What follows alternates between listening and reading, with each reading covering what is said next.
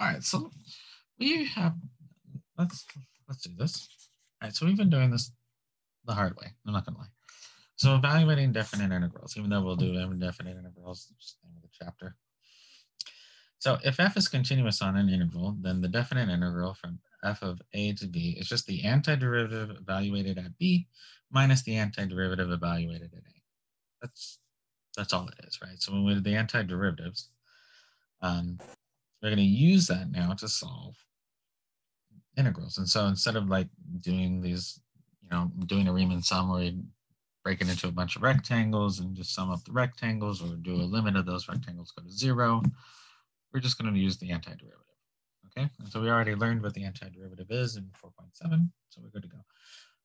Is the antiderivative f, that is the f prime equals f. And for the indefinite integral, so the definite integral has the places you evaluate it between a and b. The indefinite integral, which I made uber mistake on, there should be no a and b there. It should look like this: f of x dx equals. Yeah. So there's nothing there. That was just an error on my part. So if we don't know what it is, remember how the antiderivative was unique up to a constant? Well, here we need to care whatever that constant is. So now we do care what that constant is. So we say f of x, the antiderivative of x plus c. So if I have bounds, I evaluate it. If I don't have bounds, I just add the c. Okay. So let's actually just show you how you actually crunch through some of this.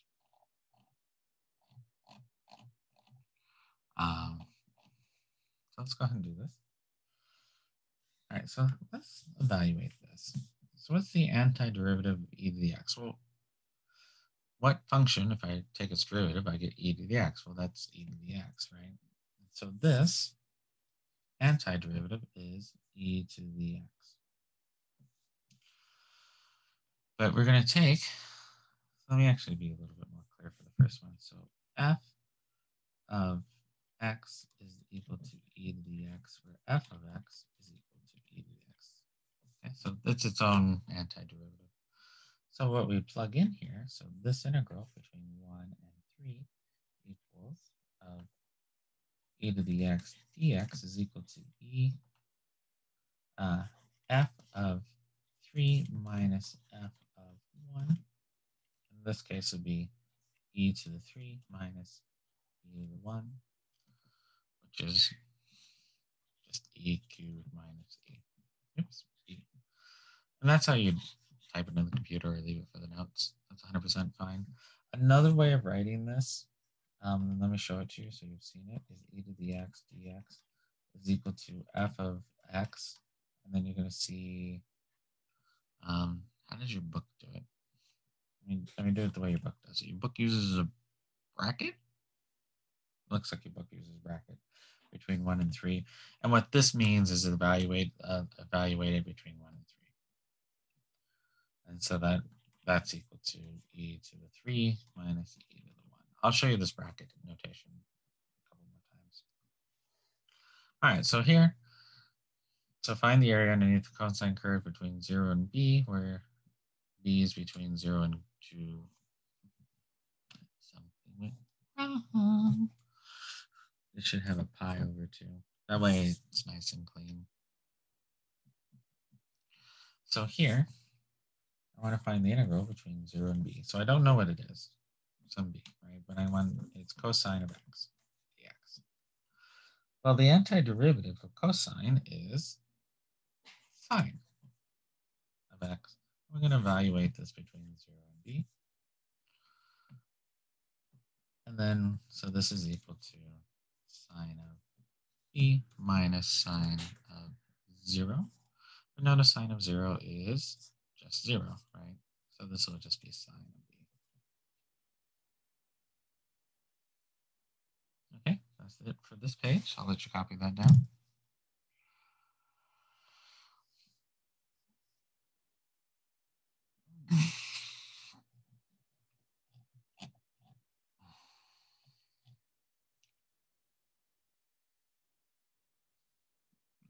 Why is it 6? No, it's B. These are B's, sorry. I draw my B's wrong. Because the proper way to do a B is like this.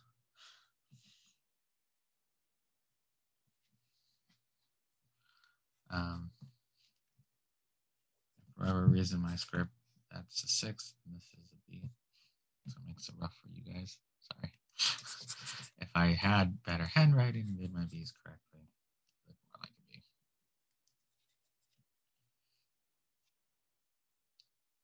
Okay. Now, if you ever have any questions about my handwriting, please let me know. I mean, writing on a tablet is not the best in the world. I here, just because, so you saw this in 4.7. I added one more, added this one for you guys. And so I was like, I'll give it to them, right? Because what you need in order to do this, you have to have this table in front of you. So I'm giving you the table again. So this is how you do all the stuff. And so we'll reference this table to do things. So here I want to evaluate this one. And so notice this one's an indefinite interval, aka it doesn't have any upper or lower evaluation point. Okay. So here, we're just going to take the antiderivative and add plus c to it. Okay. So, and in order to do something like this, we're going to do it bit by bit. So let me do this as 10x to the fourth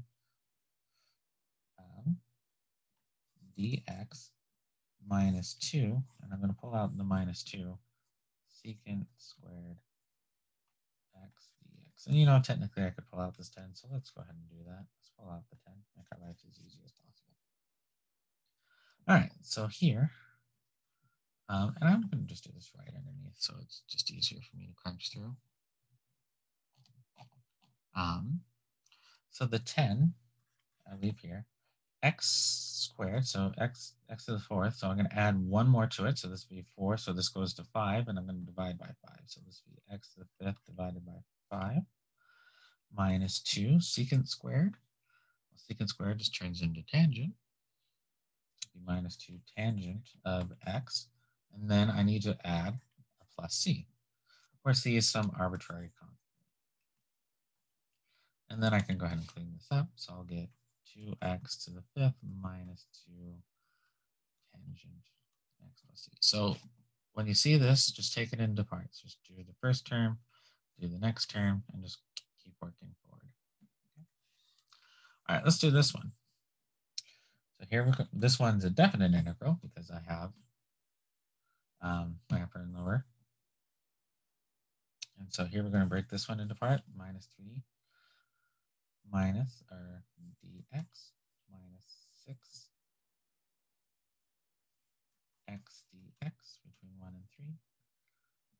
All right, we'll go ahead and do this right below. So this becomes x to the fourth all over 4 minus 6 x.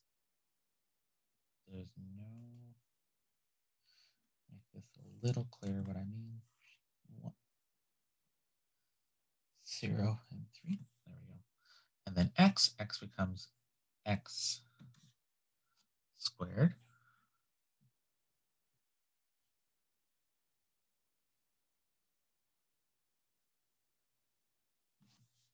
You know, I forgot the negative twice. I forgot the negative twice. This should have a negative 1. I was like looking at that. That doesn't make any sense. So this is not x equals to negative 1. That one's done separately below. So this becomes just x squared over 2. And so I don't add a c here. I evaluate this at 0 and 3. And what does that mean? Is I take 3 to the fourth over 4, plug in the 3 minus 6, 3 squared over 2. And then I minus out. This evaluated at 0, so it'd be 0 to the 4 over 4 minus 6 to the 0 squared over 2. Well, 0 and 0, this is all just 0.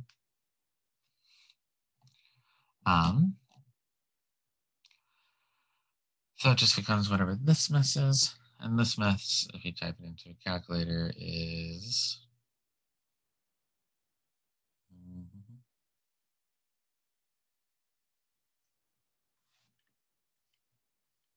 minus 6.75. Okay.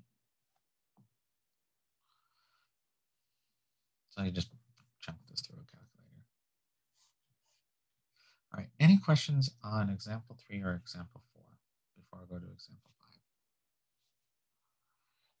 So all we're doing here is we just break it up into its terms. So we're just breaking it into its terms. Now, if you went from this step to this step, I'd be zero angry at you, right? I'm just showing very clearly what I'm doing, okay? So you go from here to here. This is what most people do, is they go from this step to this step. And they skip the intermediate. This is an intermediate step that I'm doing while you first do it, but you eventually don't need to do it anymore. And in fact, I'm not going to do it on this one. All right, so let's do this slowly. So this one's a definite integral, so we need to evaluate it. So here, the anti-differentiation of this is 2 to the x to the 4th over 4 minus 6 x squared. So this goes up by 1, and then it's 2, and we divide by it, over 2. And then I have this. So this would be plus 3. Well, 1 over x squared plus 1. Is that somewhere up here? Yes. Here. So that just becomes arctangent. So this would be 3 arctangent of x. I'm going to evaluate that between 0 and 2.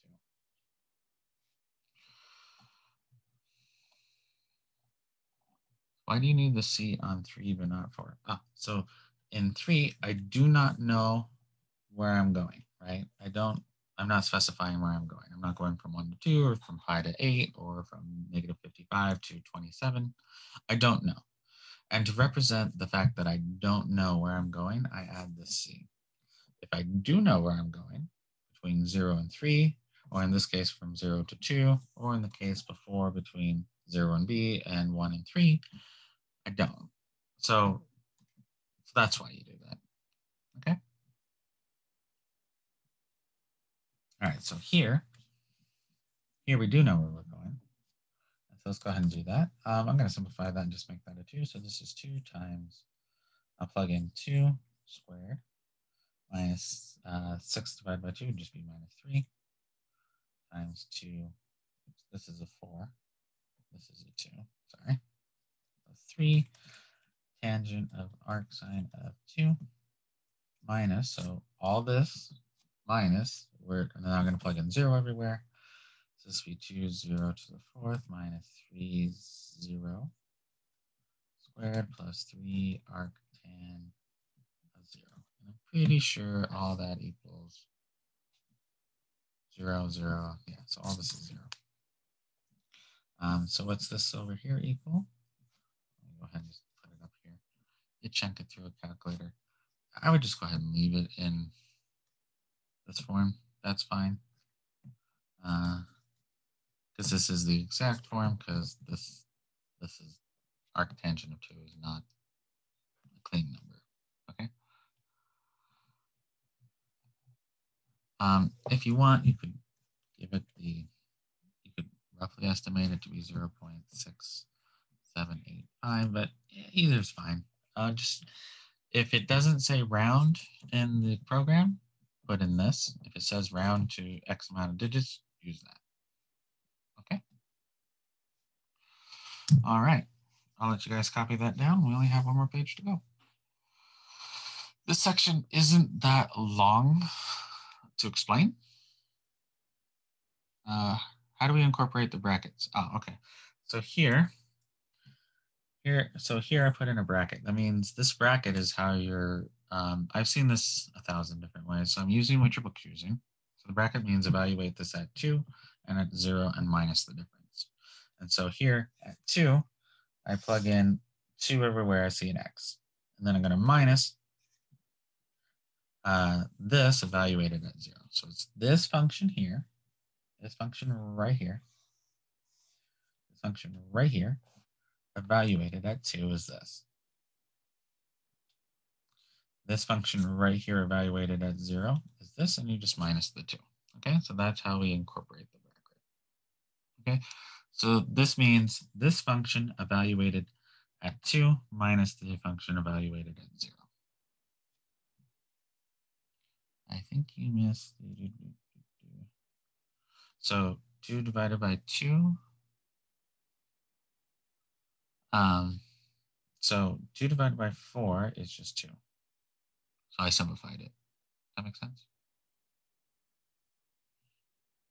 Oh, you're right. Hi. I simplified it all wrong. Thank you. 2 divided by 4 is what? Why, it's a half. Luckily, I didn't make that mistake when crunching the numbers. Sorry about that. Good catch. Very, very good catch. Paying attention. Okay. All right. Let's do the last page. All right. So now we're going to do something awful.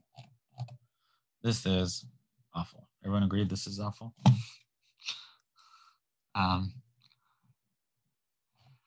So how do we handle awfulness? And so sometimes awfulness is just, sometimes you're going to want to do algebra first. So we're going to do algebra first.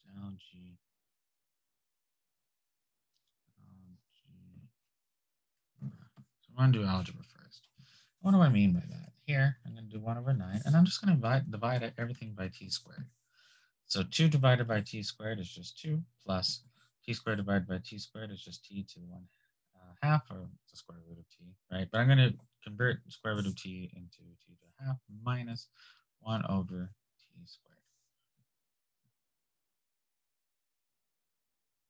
Okay, and then 1 over t squared. Actually, let me not skip this step. So here is divided by this dt. And notice here, if my variable is t, this should also my d whatever should also be the same variable. So if it's x here, it should be dx. If it's t here, it should be dt. If it was w here, it'd be dw. All right, I'm going to simplify this just even a little bit more. I'm going to go from 0 to, yeah, let me keep working down. I'm going to go from 0 to 9. 2 plus, I'm going to write this as t to a half just to make my life easier. And this is t to the minus 2, also to make my life easier. So square root is the same thing as raised to half power. And then 1 over t squared is the same thing as t to the negative 2 power. And the reason I do this is because it's easier for me to see what to do for the antiderivative. So the antiderivative of 2 is 2t. Because remember, I have it here. I don't know if I have it here. Yeah, I don't have it here. It's actually encapsulated in here. So here, if I have a constant, the antiderivative is cx, right? So if I have a constant, my antiderivative is c to the x. It's technically encapsulated here because this is x to the 0. And then I raise it to the first power over 1. But you can add that if you want. So this just becomes 2t. And let me put little curves on my t so I can differentiate that from the plus sign. All right, t to the half. So I'm going to raise this up by a half, or by 1. So this becomes 3 halves. And then I divide by 3 halves. And so divide by 3 halves. Okay. And then here I'm going to raise this by 1 higher. So this goes up to minus 1. And then I'm going to divide by negative 1. And I'm going to evaluate all this between 1 and 9. Notice here, I'm going to simplify this as 2t to the plus 2 thirds t to the 3 halves. So if I divide by 3 halves, it's the same as multiplying by 2 thirds. And then if I divide by negative 1, this will be the same thing as adding t to the minus 1. All right, we're going to evaluate that at 1 and 9. All right, so let's plug that in. So here, if I do a little bit of algebra, so sometimes you're going to get a mess, do a little bit of algebra to make it simpler. And then I did a little more algebra just to make it easier to do the anti-differentiation, because 2 just goes to 2t, t to the half goes to t to the 3 halves over 3 halves, t to the negative 2 goes to t to the negative 1 over 1. And notice we add 1 to our exponent, and we add 1 to our exponent, and then divide by the new exponent. All right, so here if we evaluate, this will be 2 times 9 plus 2 thirds 9 to the 3/2 power plus 9 to the 1/2, or that's actually 1/9, minus the valuation of 2 to the 1 plus 2/3 1 to the 3/2 power plus 1 to the -1 power. You crunch this through a calculator. And so let's crunch one through in Wolfram Alpha. Let me show you how to type an integral into Wolfram Alpha. I think that'd be a good thing for me to do. All right.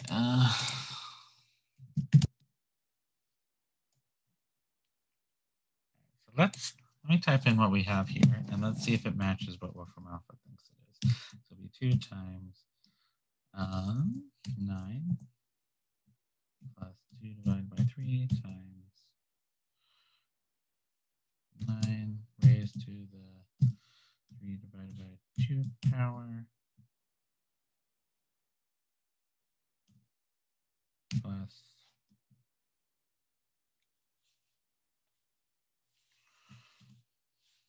9 raised to the -1 power. Close that off, copy that over. And then here instead of a 9, I'm going to put in the 1. So 1 goes here, here,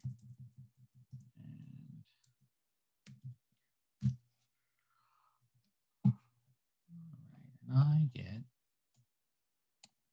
I get 292 nines. Okay, so let's just write that down. 292 nines. All right, and let's type it in directly. Does it matter if we plug in the 9 or the 1 first? Yes, it does. So it's the upper one minus, so it'd be f of 9 minus f of 1. If you typed it in the other way, you will get minus that number. Okay, you'll get minus that number. What does the bracket mean? The bracket means this. This is literally what the bracket means. Take this function, plug in 9 minus the function minus 1. Okay, that's what the bracket means. Evaluation. You're going to evaluate it at 9 minus the evaluation of 1. It's just shorthand. Instead of writing this whole function out, 9 whole function out, 1, you just write it this way. Okay? It's just shorthand that we've been using for time out of memory.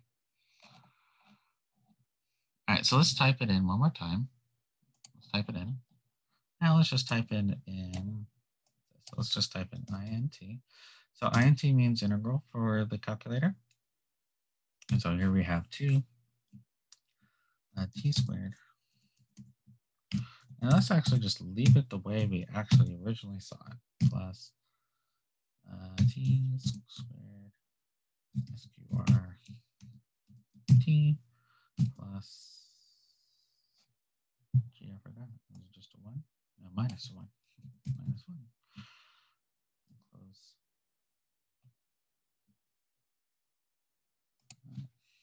Close that off. Divided by t squared.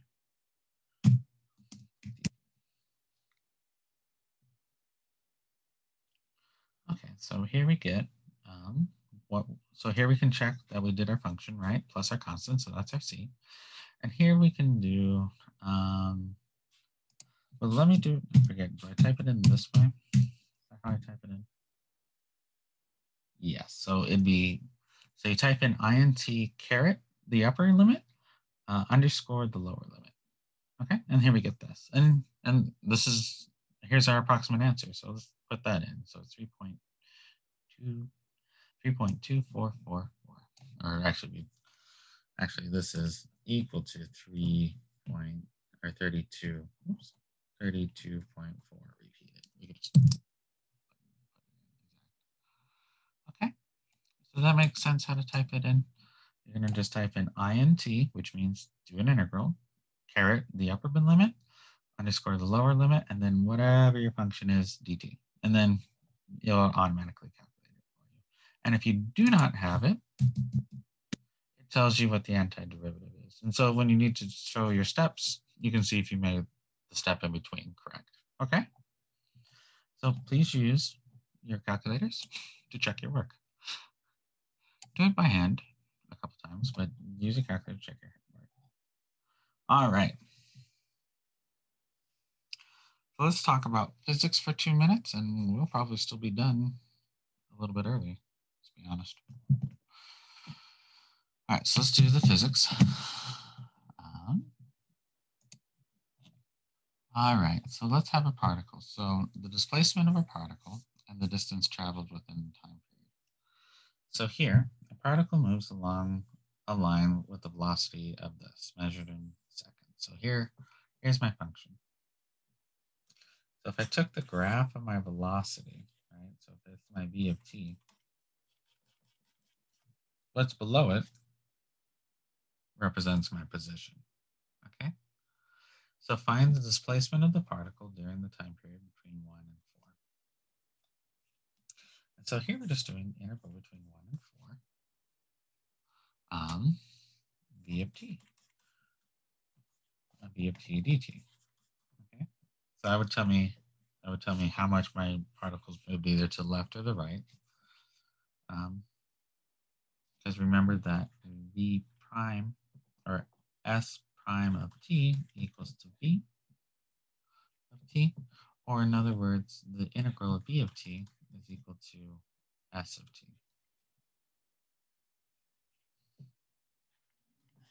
So these are equivalent statements. This is what the next section is kind of about, to say these are equivalent statements. So we just plug in what b is, and so we're going to go from 1 to 4, t squared minus t minus 6. And that's going to equal t cubed over 3 minus t squared over 2 minus 6t, evaluated between 1 and 4.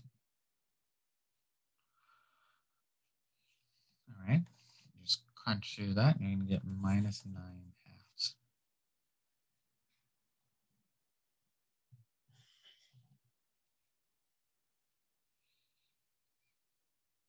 All right. So that's the total displacement. So I moved, so my particle, after it's gone through this, has gone negative 9.2 units in whatever direction, whatever unit, whatever along whatever line it's going, right?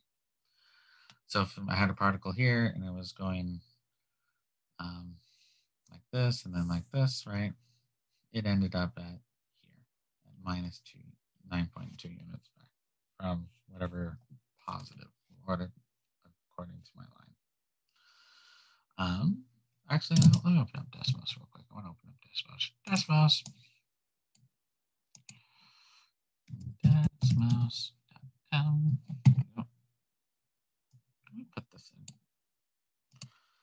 I want t squared plus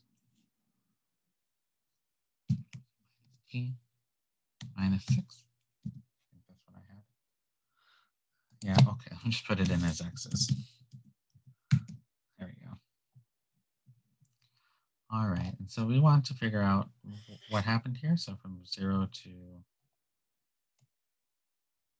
6, right?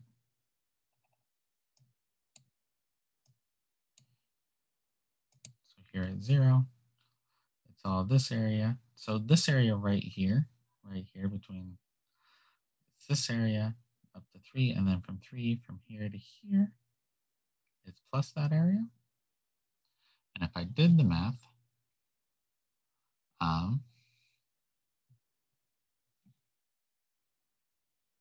according to this, right, it ends up being that this area here is slightly bigger than this area here. Okay. All right, so now let's look at displacement. So displacement means our distance. So here the first one was distance travel. How much did the thing move? Well, here I just want to there's two ways of doing this, right? I'll do one way and we'll do the other. So here, we actually looked at this. Let's make this more accurate now. Now that we actually know what it is, it starts here and goes up. 6. This is at 6. This crosses over at 3 as we saw. So it's all this area minus all that area. And that gives us this. For distance, we just want to know how much the particles moved. Like so the actual, so we could do the integral between 1 and 4 of the absolute value of v of t, which is fine, right? That's perfectly fine to do. But in order to do that, from 0 to, 4. Did I say 6? No wonder. Here, the 4. Okay, from 0 to 4. All right, so here, from 0 to 4, and we know it switches over at 3. So here, I can just take, I know it's negative up to 3, so I can do from 1 to 3. I'm not doing the right side. Hold on. For some reason, I thought we were going from 0 to 6, not from 1 to 4. Did I have the right numbers on the page? Yeah. Did I have the right numbers in my head? No. Okay, so let's just do this real quick. So I'm going to relook at the graph real quick. Relook at that graph real quick. Bring back the graph. So we're only doing from here. From here. Let me zoom on in. Actually, let me make this really easy. We'll have x equal to 1. And then we have x equal to 4. That way it's really clear. Zoom in. All right, so we're doing the area of this. So from here to here, this adds up negatively in our integral. And from here to here, it adds up positively because it's above, right? So this area minus this area. And when we do that, we get minus 9/2 or negative 4.5, right? So that means the particle went backwards. I want to find the distance, and that the distance is, what the distance would be instead of, let me go back to our thing, our distance would be the absolute value. And so it'd be this area plus this area. Instead of counting this negatively, we'll count this positively. We'll count this one positively.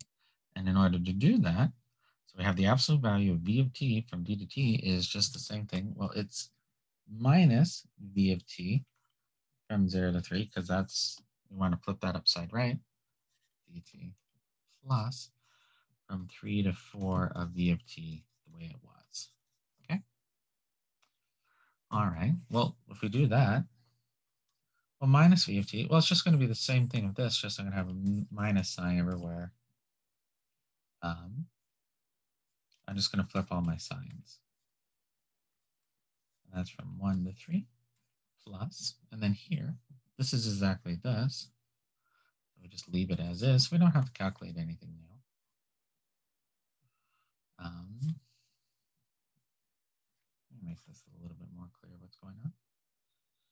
From negative 3 plus t squared over 2 minus 6t from 3 to 4. Okay, and if you calculate this and just chunk this through a calculator, you'll get 61.6.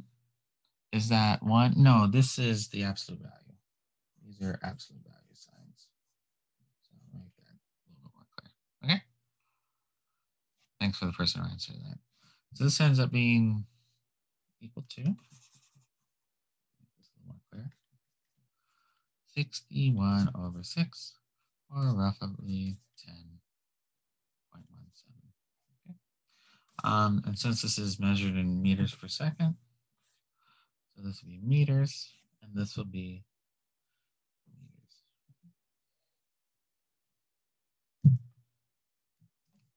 So I could actually probably write 4.5 meters to the left, because I'm assuming right, it's the correct